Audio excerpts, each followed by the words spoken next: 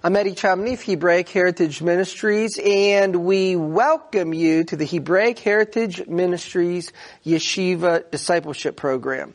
In this teaching, we're going to be sharing with you on the book of Romans, and we're going to be sharing with you insights regarding the book of Romans from a Hebraic perspective. In doing so, we are going to begin by looking at Romans in chapter 1, verse 17, which says, "The just shall live by faith." And in conjunction with doing a biblical examination of the meaning of these words, we are going to link it with Romans chapters 2 through 4. And in doing so, we're going to see what the Torah and the prophets teach about the righteousness of God and about what God requires for us. And we will ultimately see that the Torah and the prophets teach that we are saved by grace through faith. And that principle that's in the Torah, and by looking at Abraham and his life as a Torah example for us regarding the righteousness of God in His kingdom, we're going to see how Paul's going to apply the Torah principles to faith in Yeshua as the Messiah. And then we are going to look at Romans chapter 7, verses 1 through 4, because these verses are misunderstood in traditional Christianity. So we're going to give you a Hebraic explanation of those verses. And then we're going to look at Romans in chapters 9, 10, and 11. And finally, we're going to conclude the teaching by giving you a Hebraic perspective of Romans chapter 14. So that's what we're going to be covering in this teaching. So let's begin with Romans in chapter 1 and verse 17, which says, "For therein is the righteousness of God revealed from faith to faith, as it is written, the just shall live by faith." So Paul here in Romans chapter 1, verse 17, is quoting from Habakkuk chapter 2 and verse 4, which says, "The just shall live by faith." Now this word faith is the Strong's number 530 in the Strong's Hebrew dictionary, and it is the Hebrew word emunah. And emunah means to be steadfast, firm, and faithful. It means fidelity. And so the just or the righteous in God, they will have the characteristic of in trusting in God. They will be firm, they will be steadfast, and they will be faithful in their trust in the God of Israel. So without faith, without emunah, without firm trust in the Lord, it is impossible to please God. Hebrews in chapter 11, verse 6, it is written, "But without faith it is impossible to please Him. For he that comes to God must believe that He is, and that He is a rewarder of those that diligently seek Him." So we see that there's two aspects to faith in pleasing God. One is believing that He is, and the other is that He rewards those that not casually but diligently seek Him. Faith is believing what God has said. Faith is believing in the promises of God. Paul explains in Romans chapter 9 in verses 7 through 9 the following. Neither because they are the seed of Abraham are they all children, but it's in Isaac, or through the promise, shall thy seed be called, or believing in the promise. That is, they which are the children of the flesh, just because you are a descendant of Abraham, that does not make you a child of God. It's the children of the promise that are counted for Abraham's seed. For this is the word of promise. At that time will I come, and Sarah shall have a son. So the promises of God are based upon being in covenant relationship with Him. In Genesis chapter 15, verse 18, it is written, in the same day the Lord made a covenant with Abram, saying, unto your seed have I given this land from the river of Egypt unto the great river, the river Euphrates. And the one that made the covenant with Abraham is Yeshua. And so we are going to see that by looking at Genesis chapter 17, verse 1, which says, and when Abram was 90 years old and 9, the Lord appeared to Abram and said, I am Almighty God. Almighty God in Hebrew is El Shaddai. So the one that is making covenant with Abraham, he says that his name is El Shaddai. And it goes on to say, walk before me and be thou perfect. So who is El Shaddai? In Revelation chapter 1 verses 7 and 8, it says regarding Yeshua in verse 7, behold, he comes with clouds and every eye shall see him. Then in verse 8, I am Alpha and Omega, which is the first and the last letters in the Greek alphabet.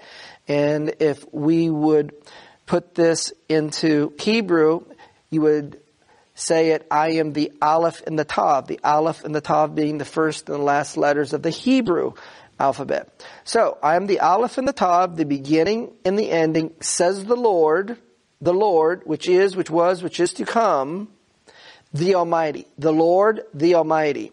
So the one that is the Alpha, the Omega, the one that is the Aleph and the Tav is the Lord, who is the Almighty, or who is El Shaddai.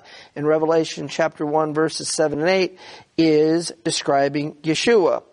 And so Almighty God, El Shaddai, Yeshua, is the one that appeared to Abram and made a covenant with Abraham. We can see this as well by looking at Galatians chapter 3 verse 16, as it is written, now to Abraham and his seed were the promises made. He does not say seeds as of many, but as of one, and to your seed, which is Messiah. Now, when Paul said in Galatians chapter 3 verse 16, now to Abraham and his seed were the promises made, he doesn't say seeds. He's making a reference back to Genesis chapter 17 verse 7, which says, and I will establish my covenant between me and your seed after you in their generations, for an everlasting covenant, to be a God unto you and to your seed after you. And so to Abraham and his seed were the promises made. And to your seed, which is Messiah.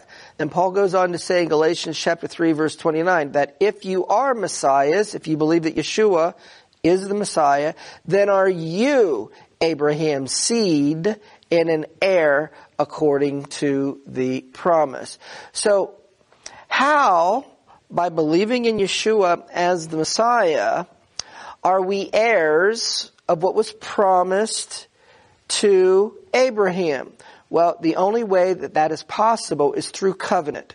Because whenever you accept Yeshua as your Savior and Lord, by repenting of your sins and then having His shed blood be the means by which we receive those forgiveness of sins, you enter into a covenant relationship with Yeshua.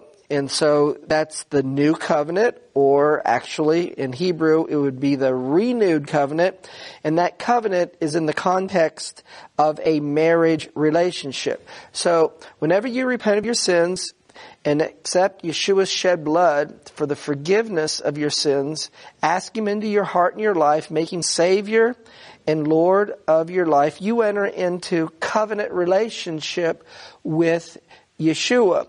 Now, Yeshua made covenant with Abraham. When you enter into covenant relationship with Yeshua, then you are going to be an heir of the covenant in the terms of the covenant that He made with Abraham.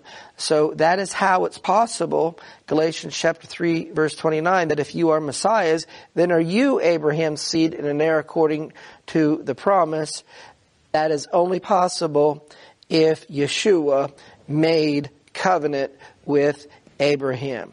So next we're going to see that the God of Israel saves, redeems, or delivers His people on behalf of the covenant promises that He makes to His people.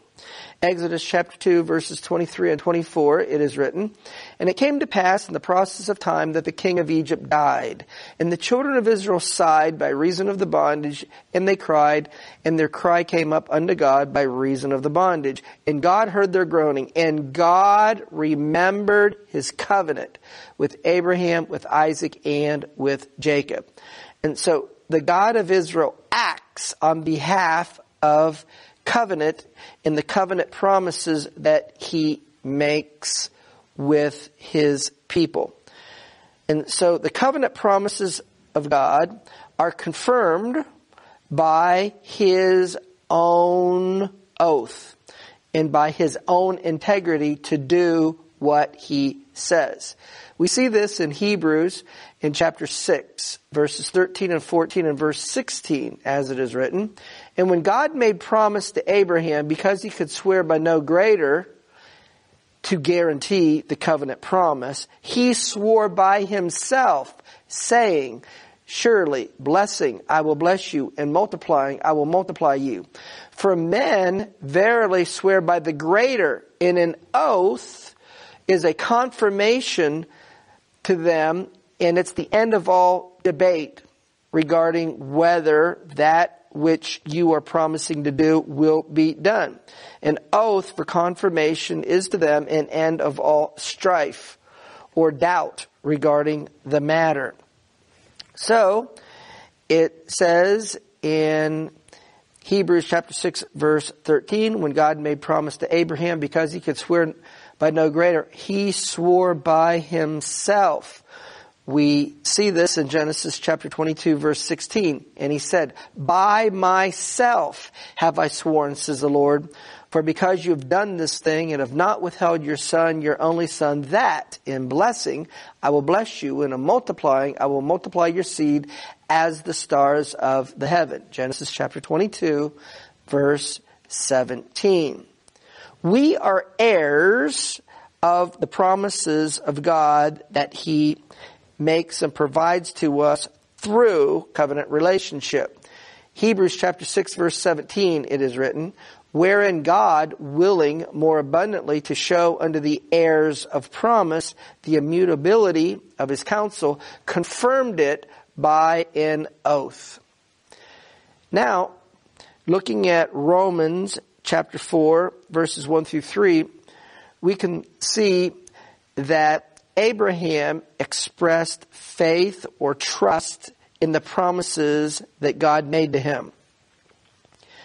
Romans chapter 4 verse 1, "What shall we say then that Abraham our father has found pertaining to the flesh?" Verses 2 and 3, "For if Abraham were justified by works, he has whereof to glory, but not before God. But what does the Scripture say?" And now Paul is quoting Genesis chapter 15 verse 6, that Abraham believed God and it was counted unto him for righteousness. And so Paul is explaining, given that Abraham is an example to us, he's the father of our faith because he's the father of the covenant. given that Yeshua made covenant with Abraham, which is the foundation for the coming of the Messiah, and it's the foundation of our relationship with the God of Israel. Because in Romans, in chapter 15 and verse 8, it says, "Now I say that Yeshua HaMashiach was a minister of the circumcision for the truth of God, to confirm the promises made to our fathers." And so Abraham is the father of the covenant that Yeshua made with him.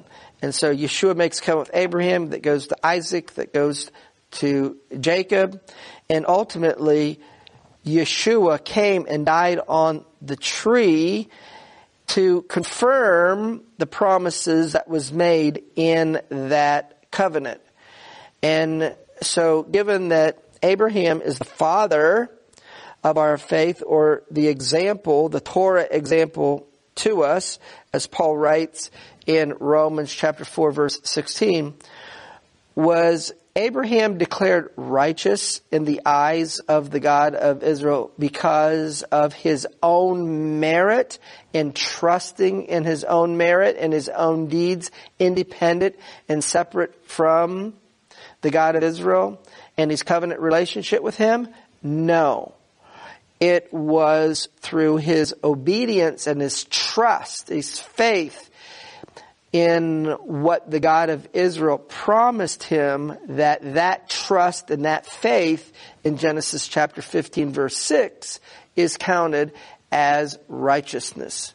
And so we see in Genesis chapter 12 verses 1 and 2 that Abraham was given an instruction by the God of Israel and a promise to him if he would be willing and obedient, and if he would trust to do the instruction that was given to him to receive the promise that the God of Israel was going to provide through Abraham's faithfulness.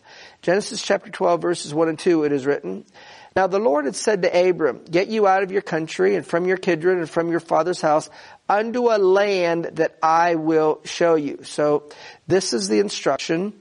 And so the instruction of God comes with a promise and a reward for obeying the instruction. Genesis chapter 12 verse 2, "I will make you a great nation, and I will bless you, and I will make your name great, and you shall be a blessing." Continuing on in Genesis chapter 12 verses 3 and 4, "And I will bless those that bless you, and curse him that curses you, and in you shall all the families of the earth be blessed." So Abram departed as the Lord had spoken unto him.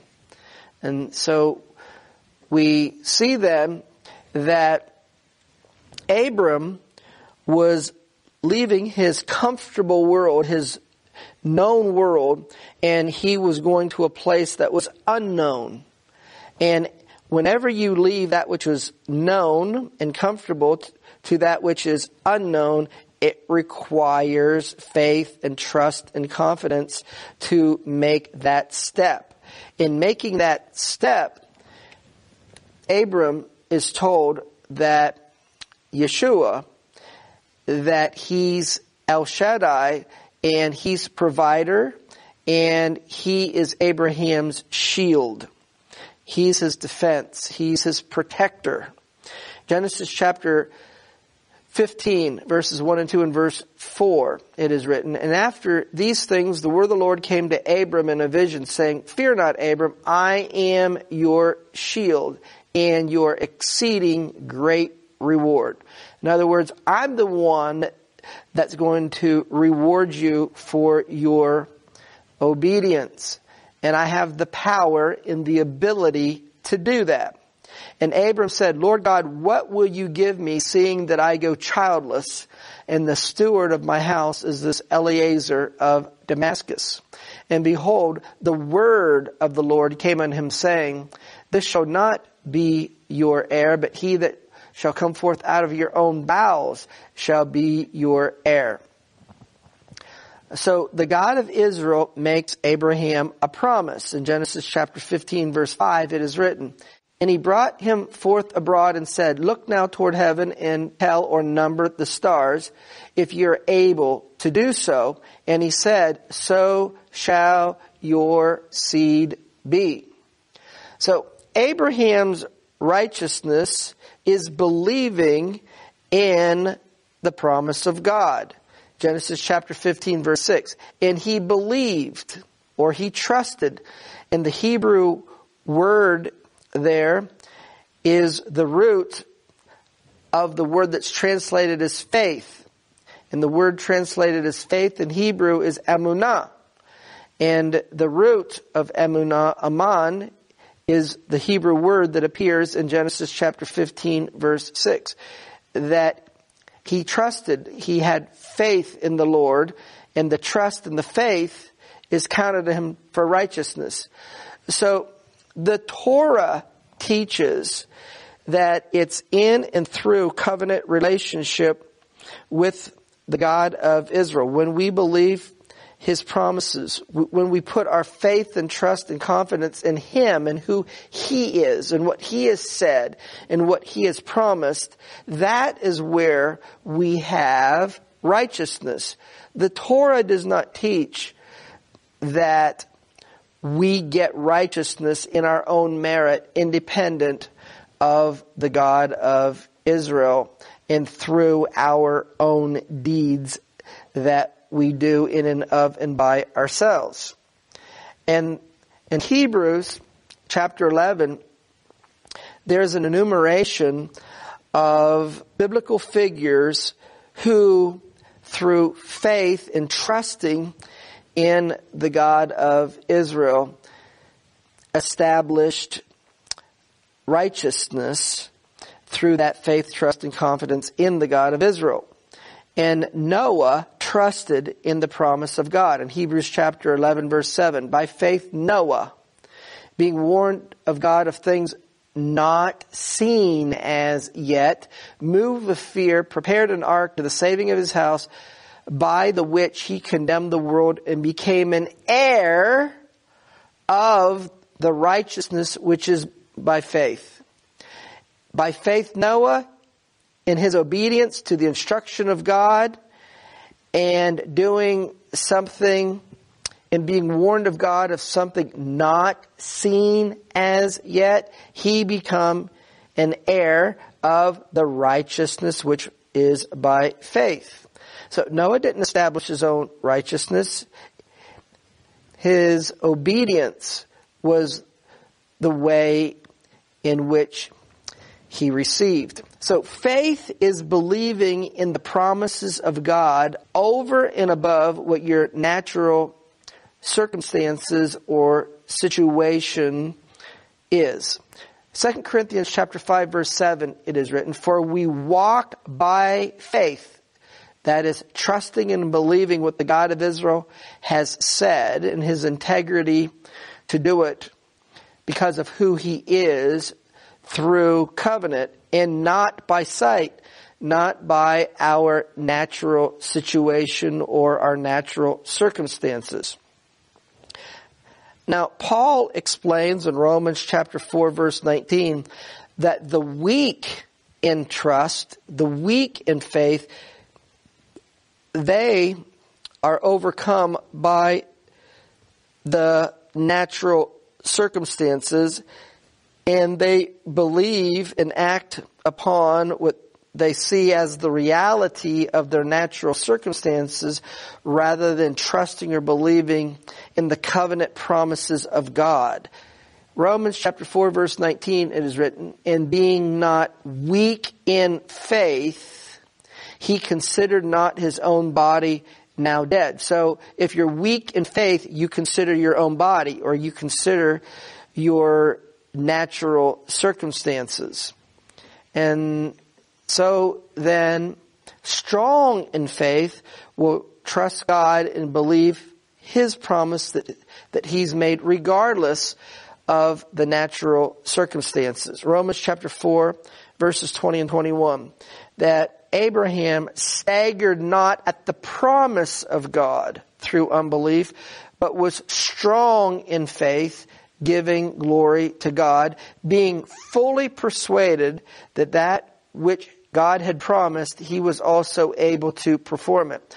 So the strong in faith puts full trust and confidence in the God of Israel, that you're fully persuaded what God has said and what God has promised that he will do, even though things regarding your natural circumstances or situation may be telling you otherwise.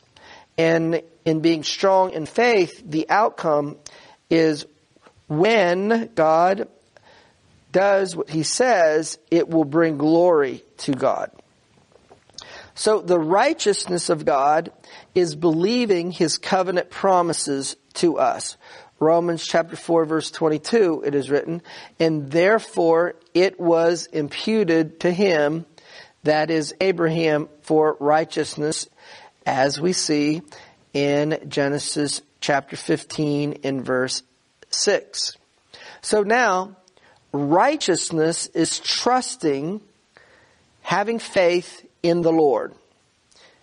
Psalm chapter 4 verse 5, it is written, offer the sacrifices of righteousness and put your trust in the Lord. Psalm 64 verse 10, it is written, the righteous shall be glad in the Lord and shall trust in him, and all the upright in heart shall glory. Psalm chapter 31 verse 1, in thee, O Lord, do I put my trust. Let me never be ashamed. Deliver me in your righteousness. So, Psalms say that we are to trust in the Lord's righteousness. Psalm 71, verses 1 and 2. In thee, O Lord, do I put my trust. Verse 2. Deliver me in your righteousness and cause me to escape. We praise the Lord according to his righteousness. Psalm chapter 7 verse 17. I will praise the Lord according to his righteousness, and I will sing praise to the name of the Lord Most High. We see that the Lord is our righteousness, not in our own merit and what we do, independent from the God of Israel and who he is, and from his promises. We see that the Lord is our righteousness in Jeremiah chapter 23 verses 5 and 6, as it is written, behold, the days come, says the Lord, that I will raise unto David a righteous branch, and a king will reign and prosper, and will execute judgment and justice in the earth. In his days, Judah will be saved, and Israel will dwell safely. And so Jeremiah 23 verse 5 is speaking about the Messiah. I will raise unto David a righteous branch, and a king will reign and prosper, and will execute judgment and justice in the earth. That's speaking about the Messiah. Now, Jeremiah 23 verse 6, regarding the Messiah, it is said, and this is his name. This is the name of the Messiah. And this is what will be said of him and what he will be called. That he, the Lord, the Messiah, he is our righteousness.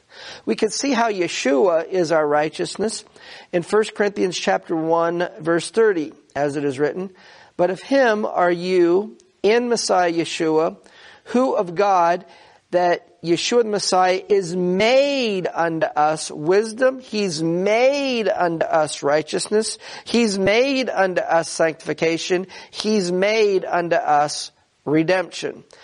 2 Corinthians chapter 5 verse 21, it is written, for he has made him to be sin for us who knew no sin, that we might be made the righteousness of God in him.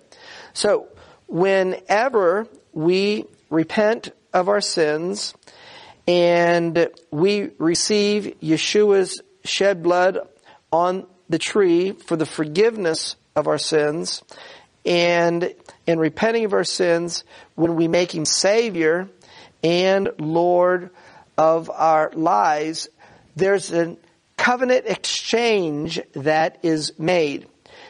He gets our sins and we get his righteousness. So in salvation, there is imputed righteousness. In other words, we receive a righteousness that we in and of and by ourselves do not deserve. And so this is what Paul is explaining, what the Torah and the prophets teach regarding the issue. As we can see that trusting in their own righteousness did not cause the children of Israel to inherit the promised land. Deuteronomy chapter 9 and verses 4 through 6. First we read Deuteronomy chapter 9 verse 4. Do not say in your heart after the Lord your God has cast them out from before you, that is the enemies of the children of Israel who were in the land of Canaan. Do not say when the Lord defeats them that it's for my righteousness that the Lord has brought me in to possess the land. But it's because of the wickedness of these nations the Lord does drive them out from before you. Now Deuteronomy chapter 9 verse 6. Understand therefore that the Lord your God gives you not this good land to possess for your righteousness, for you are a stiff-necked people. Back to Deuteronomy chapter 9 verse 5.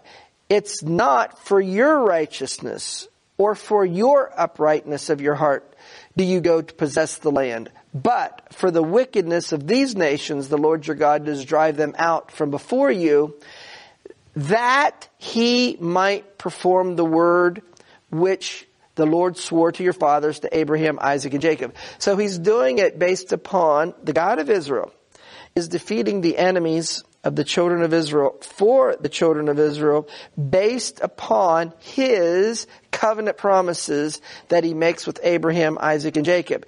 It's not because of the merit of the children of Israel, but it's because of the wickedness of the nations who are in the land of Canaan. And so it was the right hand or the arm, which is a term for the Messiah, that defeated the enemies of the children of Israel in the promised land. We can see this in Psalm chapter 44 verses 2 and 3, as it is written. How you did drive out the heathen with your hand and planted them. How you did afflict the people and cast them out. For they got not the land in possession by their own sword, neither did their own arm save them. But your right hand and your arm in the light of your countenance, because you had favor unto them. So, the Torah says, Deuteronomy chapter 9 verses 4 through 6, that we receive the blessings of the God of Israel by his covenant promises that he makes to us, and it's not based upon our own righteousness. So the Torah not only says this, but the prophets do as well. We can see this in Ezekiel chapter 33 and verses 12 and 13, as it is written.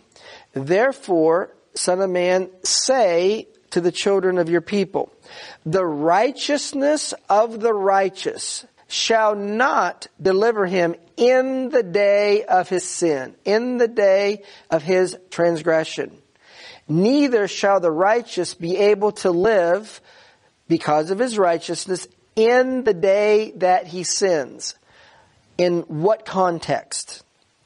Ezekiel chapter 33 verse 13. In this context, when I say to the righteous that he shall surely live, if he trusts in his own righteousness and then commits iniquity and then sins, all his righteousness will not be remembered. But for his sin, his iniquity that he has committed, he will die for it. So if the righteous of the righteous trust in his own righteousness in the day that he sins, then he has no righteousness. Our righteousness comes by faith, trust, and confidence in the God of Israel through covenant relationship, by trusting and believing in what he has said or promised in that covenant. So Torah without faith, trust, and confidence in the God of Israel is dead. Galatians chapter 3 and verse 10, Paul writes, "For as many that are of the works of the law are under a curse. For it is written, cursed is everyone that does not continue in all the things that are written in the book of the law to do them." And so then, because the Torah was given to the nation of Israel as a covenant, if you break any part of the covenant, it's as if you've broken the entire covenant. And according to the terms of the covenant, that if you break any part of the covenant, then the curse comes upon you. So in our own merit, in our own ability, in our own wisdom and understanding, nobody is faithful to the covenant 100% of the time. Therefore, we all break the covenant, and that's why Paul explains in Romans chapter 6, verse 23, that all have sinned and fallen short of the glory of God. And so this is what the Torah teaches, that all have sinned and fallen short of the glory of God, and that we do not receive righteousness in and of and by ourselves based upon our own merit.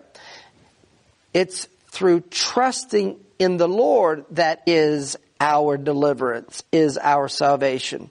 Psalm chapter 18, verse 2, it is written, "The Lord is my rock and my fortress, my deliverer, my God, my strength, in whom I will trust, my buckler, and the horn of my salvation, and my high tower."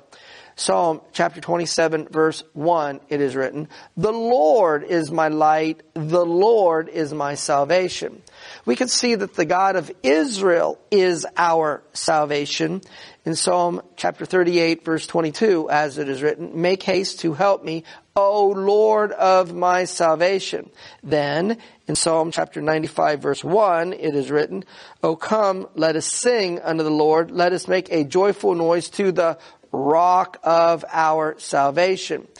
We can furthermore see how the God of Israel is our salvation. Isaiah chapter 12 in verse 2, it is written, "Behold, God is my salvation. I will trust and not be afraid. For the Lord Jehovah is my strength and my song. He has become my salvation."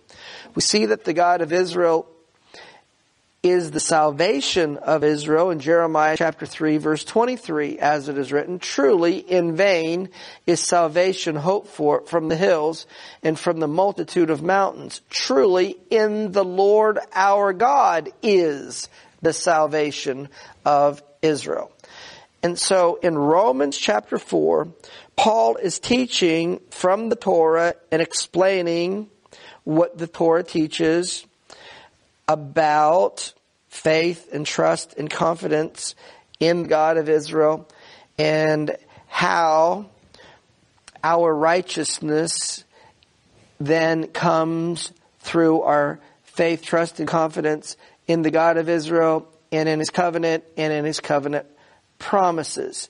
Of course, in that covenant, there was a promise of the Messiah who would come and deliver His people. So putting your faith and trust and confidence in the God of Israel and His covenant promises is synonymous with trusting in the Messiah for our salvation. So, Abraham didn't earn the promises of God. In Romans chapter 4, verses 4 and 5, "Now to him that works is the reward." In other words, if I do it on my own merit and in my own ability. And if I do something based upon my own merit and my own ability, then I deserve something for what I've done. But if I get something for what I have done, then I do not get it by grace. I get it because I deserve it. So that's what Paul is explaining. Romans chapter 4, verse 4. "Now to him that works is the reward." And if you receive something that you deserve, it's not reckoned of grace, but of debt. But To him that works not, it's not based upon my own merit, my own ability, and what I have done by myself, independent from the God of Israel, and independent of his covenant and covenant promises, but believe on him that justifies the ungodly, that is the God of Israel, then his faith in the God of Israel is counted for righteousness. So let's summarize what we have learned doing a detailed explanation and teaching of Romans chapter 1 verse 17, that the just shall live by faith. And we have seen the following. Number one, that the righteousness of the God of Israel does not come from our own merit. Number two, the righteousness of the God of Israel comes by faith and trusting in his covenant promises. Number three, Abraham's faith in believing the promises of God was counted as righteousness, and Yeshua is our righteousness, and Yeshua is our salvation. Next, we're going to see that the Torah teaches that the nation of Israel was saved by grace through faith. In Exodus in chapter 3, verses 20 and 21, it is written, "And I will stretch out my hand and smite Egypt with all my wonders, which I will do in the midst thereof. And after that, he will let you go. And I will give this people favor," and the word favor is the Strong's number 2580 in the Strong's Hebrew dictionary. And it's the Hebrew word chen. "I will give this people grace or favor in the sight of the Egyptians, and it will come to pass that when you go, you will not go empty." And so this word that the King James translates as favor is translated by the King James as grace in Genesis chapter 6 verse 8. "But Noah found grace," that's the Strong's number 2580, the Hebrew word chen. "Noah found grace in the eyes of the Lord." I will give this people favor. I will give this people chen. I will give this people grace in the sight of the Egyptians. So the grace of the God of Israel was present to save, redeem, or deliver his people out of Egypt based upon the covenant promise that he made to Abraham in Genesis in chapter 15 and verses 13 and 14, as it is written. "He said to Abraham, know of a surety that your seed will be a stranger in a land not theirs, and will serve them and will afflict them 400 years. And also that nation whom they will serve will I judge, and afterward they will come out with great substance." So this is the covenant promise that the God of Israel made to Abram.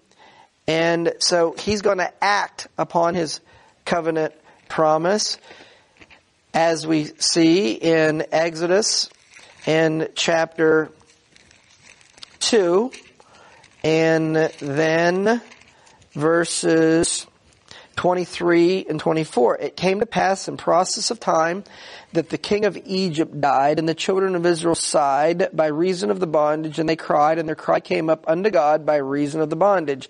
And God heard their groaning, and God remembered his covenant with Abraham, Isaac, and Jacob." And so the God of Israel is going to save, redeem, or deliver his people out of Egypt based upon his covenant promises, not based upon the people in their own merit, and they deserve to be brought out of Egypt.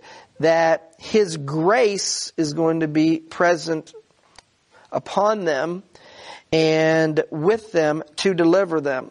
But while his grace was present to deliver his people based upon the covenant promises that he made with Abraham, it also required faith. That is, trusting in doing what God has said. And so what did they have to do by faith? it was to put the blood of the lamb on the doorpost. We see this instruction in Exodus chapter 12, verse 3, as it is written, "Speak unto all the congregation of Israel, saying, In the 10th day of this month you shall take to them every man a lamb, according to the house of their fathers, a lamb for a house. And they shall take of the blood and strike it on the two side posts and on the upper doorpost of the houses, wherein they shall eat it." So we can see that the children of Israel, in being brought out of Egypt, were saved by grace through faith. And so being saved by grace through faith based upon the God of Israel being faithful to His covenant promises that He made, which He affirmed by Himself through an oath, that this is what the Torah teaches. This is the Torah concept. And so notice that after the children of Israel were saved by grace through faith, and the God of Israel then being faithful to His covenant promises, then they were brought to Mount Sinai. And they were given instruction regarding how they were to live their lives on a daily basis to please the one who had already saved them by grace through faith. And so Paul then says in Ephesians in chapter 2 in verse 8, "For by grace are you saved through faith, and that not of yourselves, it is the gift of God." So that is not a unique New Testament concept. This is only Paul affirming what the Torah had already taught, primarily through the life of Abraham, and then how the God of Israel saved or redeemed or delivered His people out of Egypt.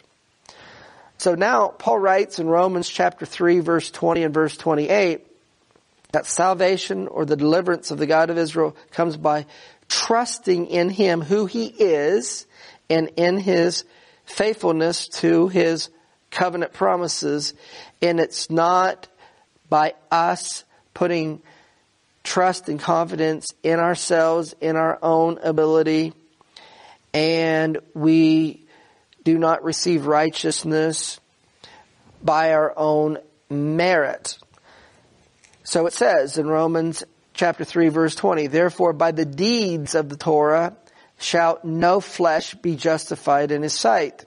Therefore we conclude that a man is justified by trusting in the God of Israel without the deeds of the Torah," or without doing everything that the Torah says and never violating it.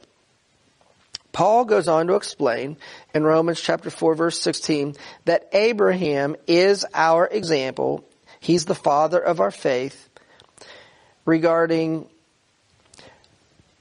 God's covenant promises that He makes unto the righteous. Therefore, it is of faith that it might be by grace, to the end that the promises might be sure to all the seed. So what makes God's promises sure to all the seed? It's based upon putting your faith, trust, and confidence in Him. Now, if it was based upon our own individual merit that we receive righteousness, then some may have merit and some may not have merit. And so therefore it would be based upon us, and therefore some would receive and some would not. But the God of Israel wants all to receive, so therefore we in our own selves and our own ability, when we look and examine the standards of the covenant, we break the covenant.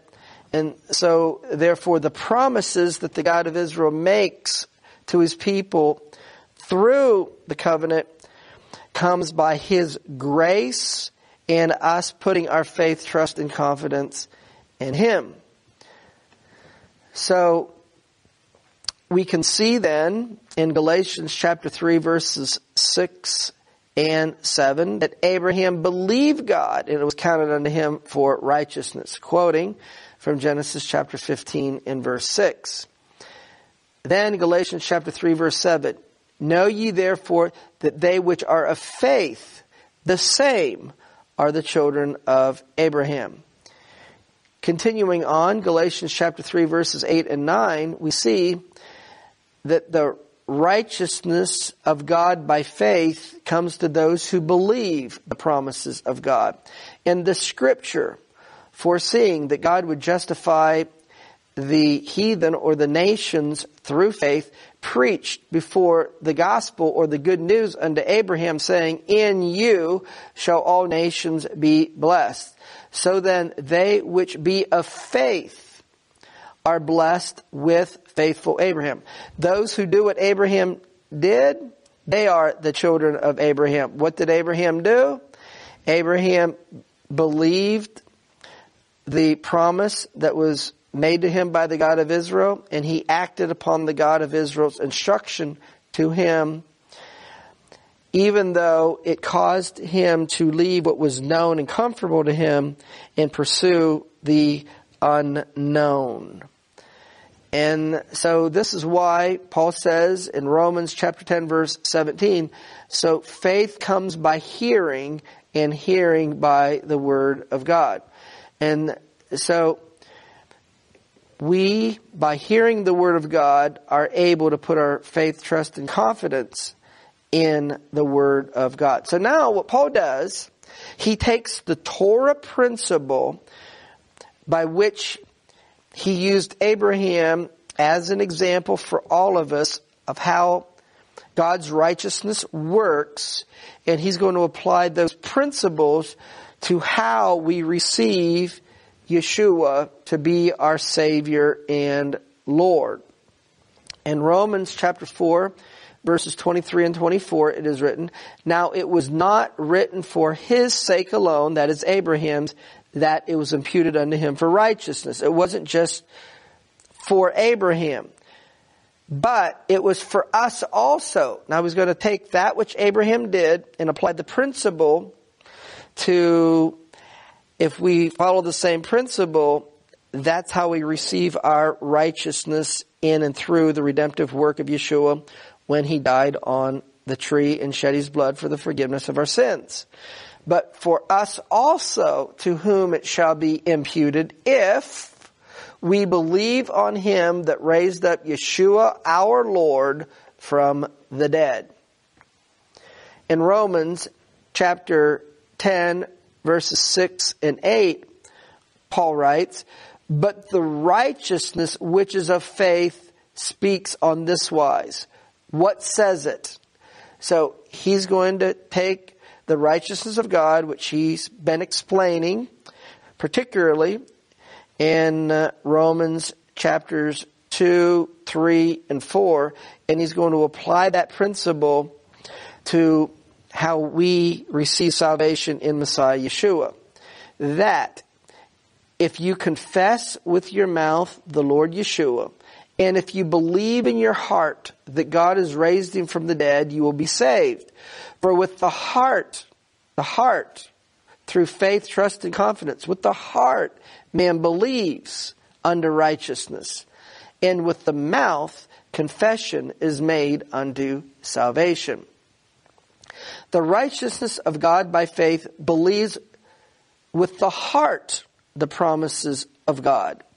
Romans chapter 10 verse 11. For the scripture says, whoever believes on him shall not be ashamed.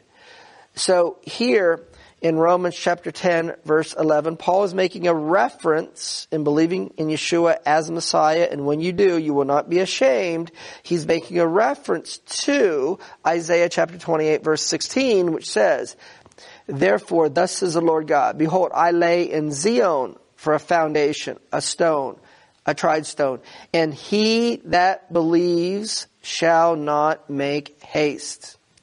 Now, Paul explains that this righteousness of God that brings salvation to us is for both Jew and non-Jew. And it works the same way for both Jew and non-Jew. Romans chapter 10, verse 12. For there's no difference between the Jew and the Greek, the Jew and the non-Jew. For the same Lord over all is rich unto all that call upon him. For whosoever shall call upon the name of the Lord, that is Yeshua the Messiah, shall be saved. So here in Romans chapter 10 verse 13, Paul is quoting or making a reference to Joel chapter 2 verse 32, as it is written, and it will come to pass that whosoever shall call on the name of the Lord shall be saved or shall be delivered. And so Paul is using the Torah and the prophets as the basis for what he's teaching in the book of Romans, and he's taking the principles of the Torah and the prophets and applying those principles to faith in Yeshua as the Messiah for our salvation. So furthermore, we can see that the righteousness and the salvation of the God of Israel is for both Jew and non-Jew in Acts chapter 10, verses 34 and 35, as it is written. Then Peter opened his mouth and said, of a truth I perceive that God is no respecter of persons, but in every nation he that fears him and does righteousness or works righteousness is accepted with him. So we could see how Paul explained in Romans that the righteousness and salvation of God is for both Jew and non-Jew. Romans chapter 3 verse 30 it is written, seeing it's one God which shall justify the circumcision by faith, that is the Jew, and the uncircumcision through faith, that's the non-Jew. Then Paul asks the question in Romans chapter 4 verse 9, comes this blessedness then upon the circumcision only, or the Jews only, or upon the uncircumcision also, the non-Jew, when we say that faith was reckoned to Abraham for righteousness? How was Abraham regarded as righteous? Paul asked the question in Romans chapter 4 verse 10. When he was in circumcision or in uncircumcision. So when was Abraham regarded as righteous? For trusting and believing in the promises of God? Well, it's stated in Genesis in chapter 15 and verse 6. Because he was given the instruction and the promise in Genesis chapter 12 verses 1 through 4. And then in doing so and acting upon it, faith without works is dead. So in acting upon it, in Genesis chapter 15 verse 6, it says that Abraham believed in the Lord and he counted it to him for righteousness. So Paul asks the question right here, what is Abraham's situation in Genesis chapter 15 verse 6? At this moment when God declared him to be righteous before him, was he physically circumcised or physically not circumcised? That's the question that Paul asks in Romans chapter 4 verse 10. And so he answers the question, not in circumcision, but in uncircumcision.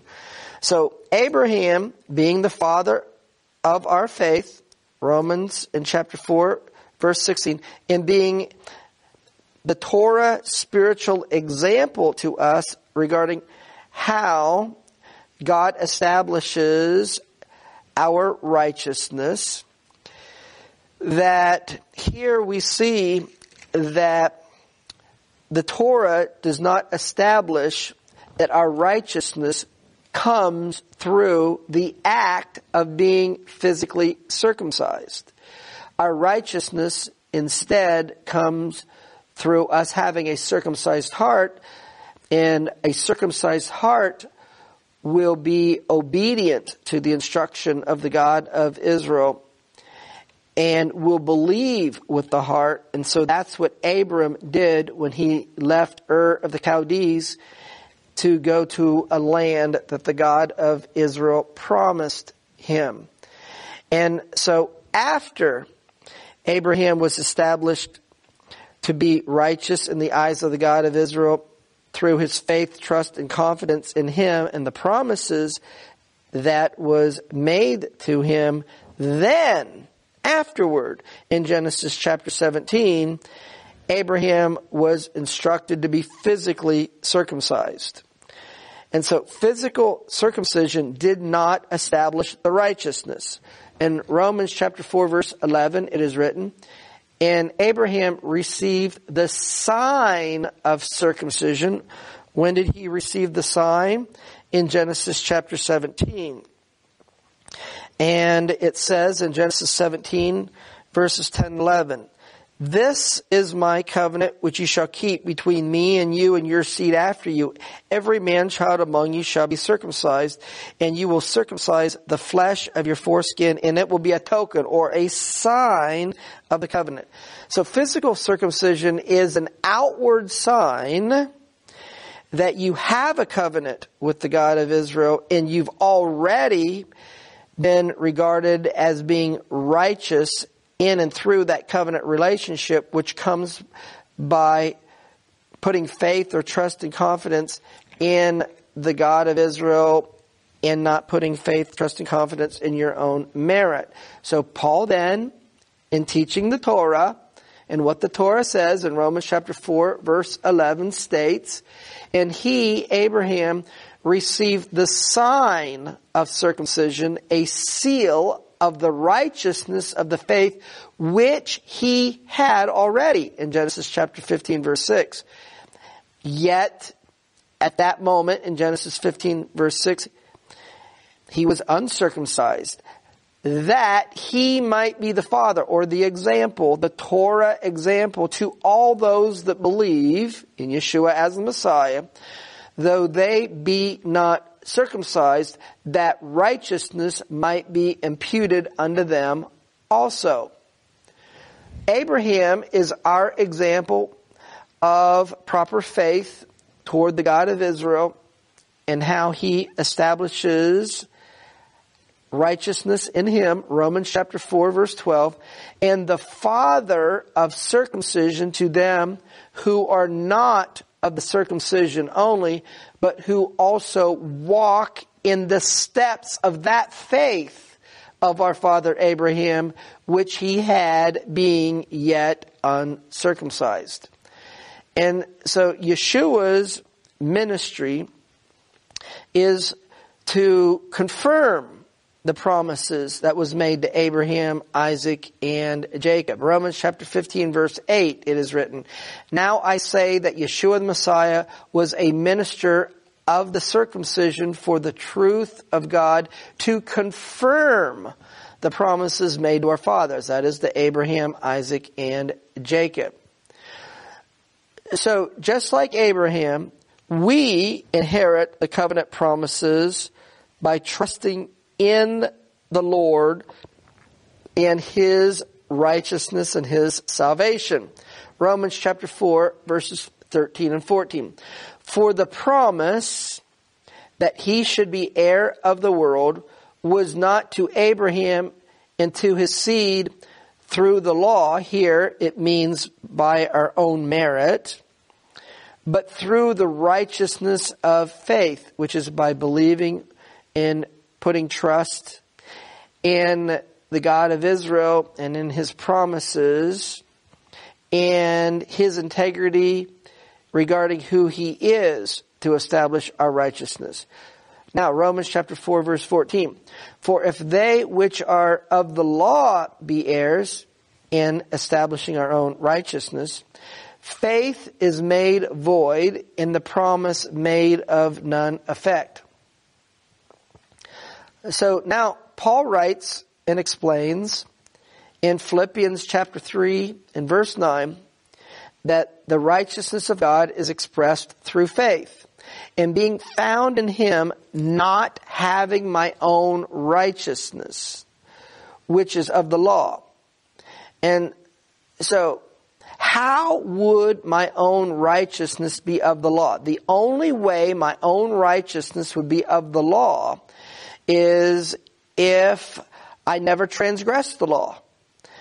My own righteousness according to the law, the Torah teaches that only if I'm faithful to do all the things that are written therein, that is the only way that I can have my own righteousness. But given that none of us ever live our lives and always 100% of the time do what the Torah says, then we break the Torah. And so since we break the Torah, then we can't establish our own righteousness according to the Torah. And so that's why Paul says, and be found of him, not having my own righteousness, which is of the law, but that which is through the faith of Messiah, the righteousness which is of God by faith. As we went over in Deuteronomy in chapter 9, in verses 4 through 6, the Torah teaches that I cannot establish my own righteousness. As we went over in Ezekiel chapter 33, verses 12 and 13, the prophets state, I cannot establish my own righteousness. So now, in Romans chapter 9, verse 30, Paul explains that non-Jews trust in the promises of God through the redemptive work of Yeshua. What shall we say then?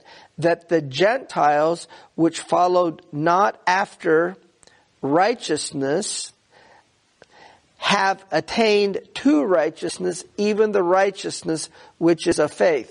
So, when the non-Jews put their faith, trust, and confidence in Yeshua and in His redemptive work, and they don't trust in their own righteousness, whether they realize it or not, they are doing what the Torah says. And they are following after Abraham's example. Now, Paul says that the Jewish nation did not trust in God's righteousness as He explained from Abraham's example to us. In Romans chapter 9 verse 31, but Israel, which followed after the law of righteousness, have not attained to the law of righteousness. And so, who he's referring to here primarily are Jews that in the first century are called Pharisees. And the Pharisees are trying to follow the Torah according to the teachings of the rabbis. And in effect, they're trying to trust in the teachings of the rabbis rather than putting their faith in Yeshua as the Messiah. And so therefore, by trying to follow the teachings of the rabbis who do not point the Jewish people to Yeshua the Messiah, Paul is trying to explain that they are not following and doing what the Torah says. That it was Abraham who is our Torah example, and we apply how he was made righteous before God to our faith in Yeshua as the Messiah, which the Pharisees, in seeking to follow the teachings of the rabbis, were not doing. And so that's what Paul is comparing and contrasting here. So Paul goes on to say in Romans chapter 9 verse 32, wherefore, because they sought it not by faith, not trusting in the covenant promises of the God of Israel contained in the Torah, but as it were by the works of the law. And here the context is that they're trusting in their own good deeds, separate and distinct from the Messiah, and separate and distinct, and not fully seeing that the Torah says Cursed is everyone that does not do all the things that are written in the book thereof. And so this is stated in Deuteronomy and chapter 27 and verse 26. And so therefore, by failing to put your faith, trust, and confidence in Yeshua the Messiah and His redemptive work based upon the principle and the example we see in the Torah from Abraham's life, then that's what Paul's referring to, that they're seeking to establish their own righteousness. Paul was not speaking or teaching against following the Torah. He's presenting and teaching and sharing the proper way to follow the Torah. So we see then that the Jews, who were the Pharisees of the first century, in trying to follow the Torah through the teachings of the rabbis, and who did not put their faith, trust, and confidence in Yeshua when He shed His blood and died on the tree, Paul's going to explain that they have not followed the Torah righteousness of God, of which Abraham is our father and our example, but by not putting their faith, trust, and confidence in Yeshua, that they're establishing their own righteousness. Romans chapter 10, verses 1 through 3. Brethren, my heart's desire and prayer to God for Israel that they might be saved. For I bear them record that they have a zeal of God. What's that zeal? That zeal is to follow the Torah, but not according to knowledge. And so they have the zeal to follow the Torah, but they're not properly following the Torah, because if they were properly following the Torah and seeing Abraham as their example, that they would put their faith, trust, and confidence in the God of Israel as expressed through the redemptive work of the Messiah, because the Torah is written about Him and points to the Messiah. So they have the zeal for the Torah, but not according to the correct knowledge of what the Torah says. For they, being ignorant of God's righteousness, which is outlined in the Torah, they're going about to establish their own righteousness, which is independent from the Messiah and the example that the Torah gives through Abraham and his life. And as a result, they've not submitted themselves unto the righteousness of God as outlined in the Torah. Paul says that the Torah and the prophets testify of this righteousness of God. Romans chapter 3, verse 21. But now the righteousness of God without the law is manifested. The righteousness of God being witnessed, the righteousness of God being witnessed by the Torah and the prophets. Romans chapter 3, verse 22. Even the righteousness of God, the application, is to have faith in Yeshua the Messiah, and it's unto all and upon all, Jew and non-Jew, that believe, according to the faith of Abraham. For there is no difference between Jew and non-Jew, because the same way that Abraham was righteous in the eyes of the God of Israel, according to that same principle, is how Jew and non-Jew all become righteous before the eyes of the God of Israel. So the application that Paul is making from the Torah principle is that the righteousness of God is trusting in Yeshua's shed blood for the forgiveness of our sins. Romans chapter 3, verses 24 and 25. Being justified freely by His grace through the redemption that is in Messiah Yeshua, whom God has set forth to be a propitiation through faith in His blood. So how do we have faith in the blood of Yeshua? The same way that Abraham had faith in his walk to be obedient to the instruction that he was given by the God of Israel in Genesis chapter 12, verses 1 through 4. to declare His righteousness for the remission of sins that are passed through the forbearance of God. Paul explains that God's righteousness, given that it's not based upon our own merit, our own ability, and what we do, independent of trusting in the God of Israel for our salvation, that the righteousness of the God of Israel, therefore, is a gift that He grants and gives to us based upon His faithfulness when we put our faith and trust and confidence in Him, His Word, and His covenant promises. Romans chapter 5, verse 17, it is written, "For if by one man's offense death reigned by one," that is the sin of Adam in the garden, "much more they which receive the abundance of grace," because our righteousness isn't based upon our own merit, "and the gift of righteousness that comes through the redemptive work of the Messiah shall reign in life by one, Yeshua Messiah."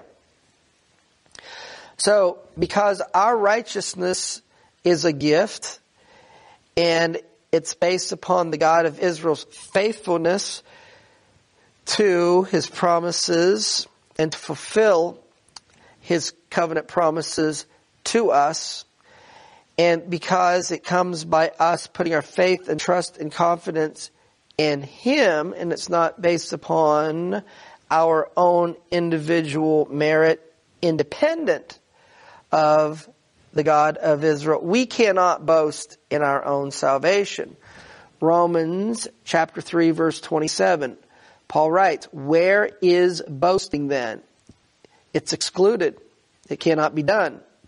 By what law? Of works based upon our own merit and what we have done to earn it, independent of the God of Israel? No, but by the law of faith."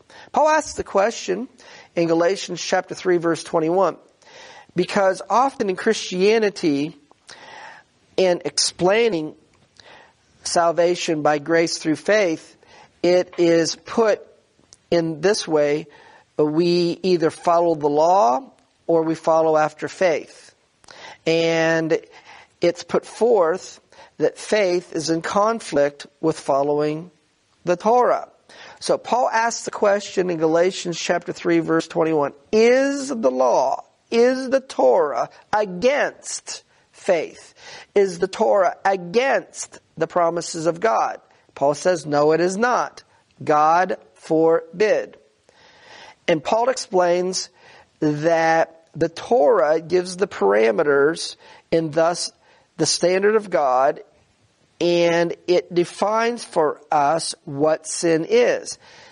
Romans chapter 4, verse 15, at the end of the verse, Paul says, where there is no law, there is no transgression. In order for us to legally sin, the Torah must exist. Because you cannot transgress something that doesn't exist. You can't violate a law that doesn't exist. So the Torah is in existence today because it is possible for someone to sin today. Paul explains in Romans chapter 3, verse 20, it's through the Torah and understanding what the Torah says comes the definition or the awareness or the knowledge of what sin is and that we have sinned. And then he asks the question in Romans chapter 7, verse 7. What shall we say? Is the Torah sin? Well, in traditional Christianity, they say that following the Torah is bondage. Sin is bondage. So if following the Torah is bondage and sin is bondage, what is in effect, what's being said is that the Torah is sin. Because they say that following the Torah is bondage, given that bondage is sin. So Paul says, is the Torah sin? And he says, no, God forbid.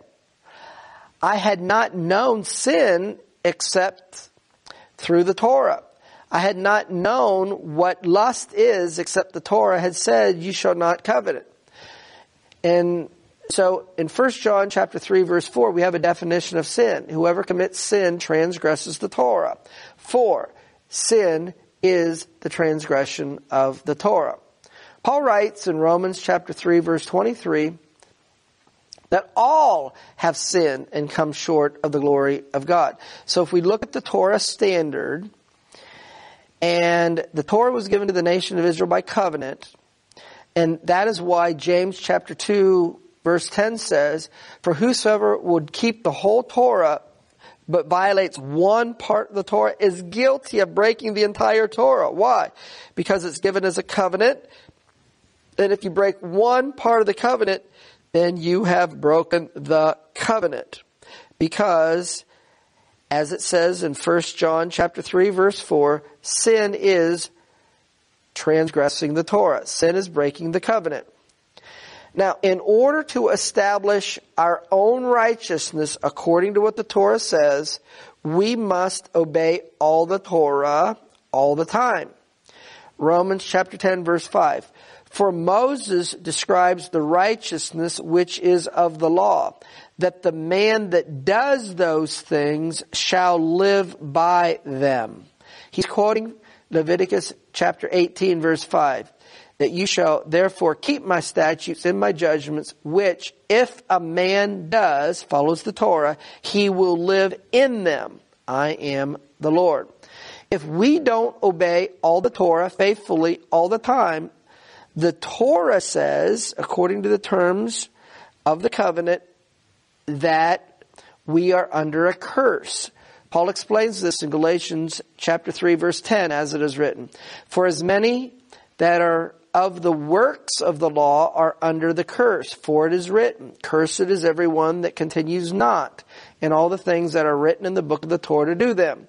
Here, in Galatians chapter 3 verse 10, Paul is quoting from Deuteronomy chapter 27 verse 26. "Cursed be he that confirms not all the words of this Torah to do them," and all the people will say, "Amen." We can see that if we don't obey all the Torah, we're under a curse. Galatians chapter 3 verses 11 and 12, Paul explains, "But that no man is justified by the law," that is, that we're and would be justified by doing exactly everything that the Torah says all the time. No man is justified that way, because it is evident that the righteous shall live by trusting and putting faith in the God of Israel for our salvation, because He is our righteousness. Galatians chapter 3 verse 12, "And the law is not of faith."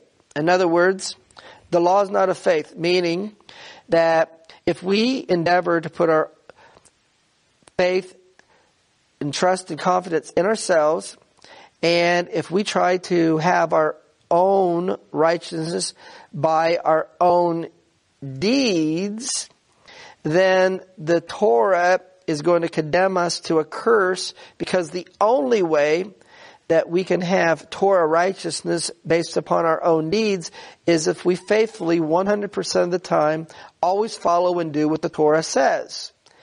And man does not do that. All have sinned and fallen short of the glory of God. And so through that means that our own righteousness is not of faith, which is putting our faith, trust, and confidence in the God of Israel. But the man that does them shall live in them. Now, Paul goes on to say in Galatians chapter 3 verse 21, "For if there had been a law given which could have given life," that is based upon our own merit and our own ability, "verily righteousness should have come by our own merit and our own ability. But our righteousness does not come by our own merit and our own ability and what we do independent of the God of Israel. Our righteousness, just like Abraham, comes by believing or trusting in the God of Israel, who He is, and in His covenant promises and His faithfulness to do what He said." So that's why Paul explains in Romans chapter 10, verse 4, where it appears to say that Messiah is doing away with the Torah, but it says Messiah is the end of the Torah for righteousness to everyone that believes. And so it appears that the text is saying that Messiah does away with the Torah, but the word end is the Strong's number 5056 in the Strong's Greek dictionary, and it's the Greek word telos, which means the goal, aim, or target. And so this says in the Greek, Messiah is the goal or the aim of the Torah for those who want to have righteousness according to the Torah. Because all have sinned and fallen short of the glory of God, so we need a Savior or deliverer. That's the Messiah, and that's actually the one that made covenant with Abraham.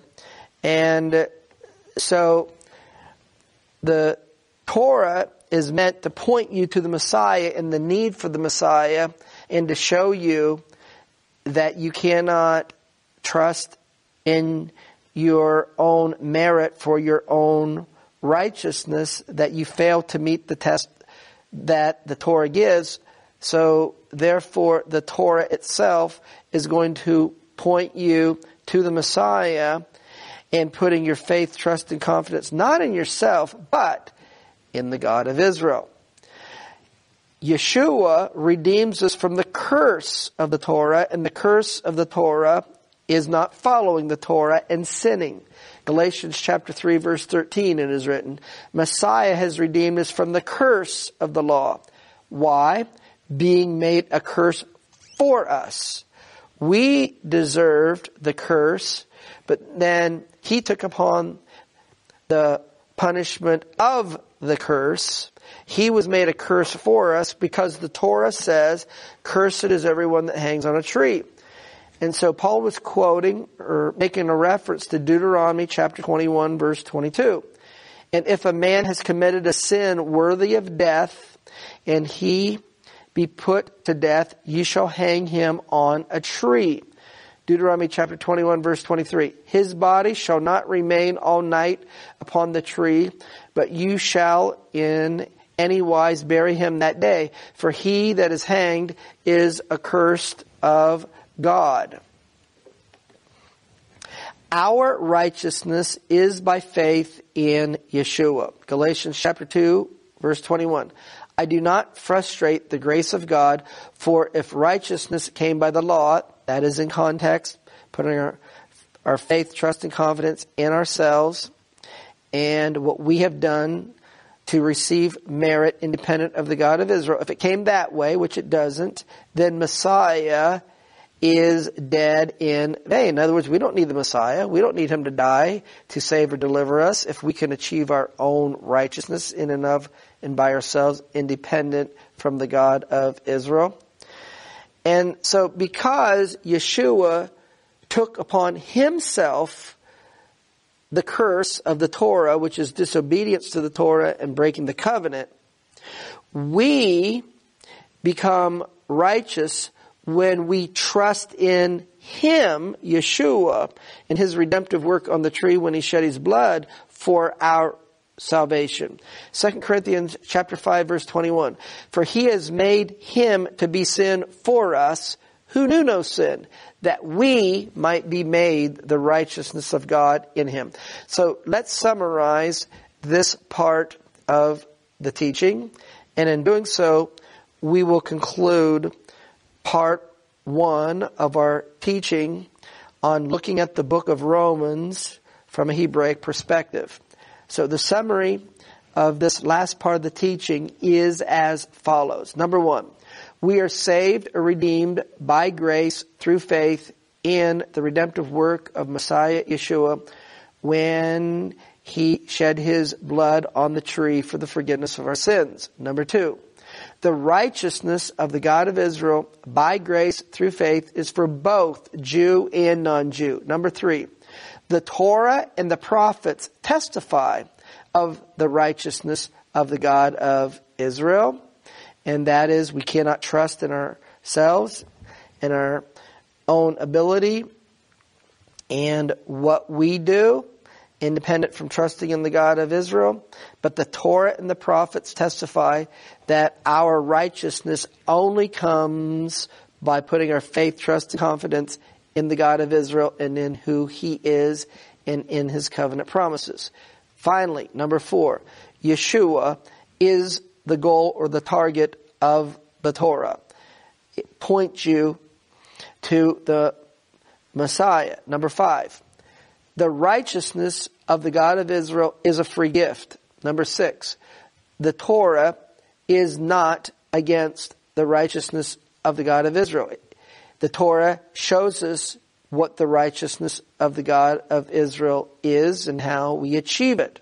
Number 7, in order to establish our own righteousness, we must obey all the Torah all the time, which does not happen because Paul said in Romans chapter 3 verse 23 that all have sinned and fallen short of the glory of God. Number 8, if we do not obey the Torah faithfully all the time, which we do not because all have sinned and fallen short of the glory of God, we are under the curse of the Torah. As a result, number 9, trusting in the salvation of Yeshua redeems us from the curse of the Torah. And number 10, our righteousness comes from trusting in Yeshua for our salvation and His redemptive work, which He accomplished on the tree when He shed His blood for the purpose of providing forgiveness of our sins whenever we confess our sins and whenever we declare our belief in Yeshua being our Redeemer, our belief in His death, burial, and resurrection, and put our faith, trust, and confidence in Him and declare that He is our Savior and make a commitment to make Him Lord of our lives. So this is going to conclude part 1 of our teaching on the book of Romans and looking at it from a Hebraic perspective, where we have primarily gone over the major things in Romans chapter 1 and the things related to Romans chapter 1 that is found in Romans chapter 2 through 4. So stay with us and we will continue this teaching on the book of Romans from a Hebraic perspective in part 2 of our teaching.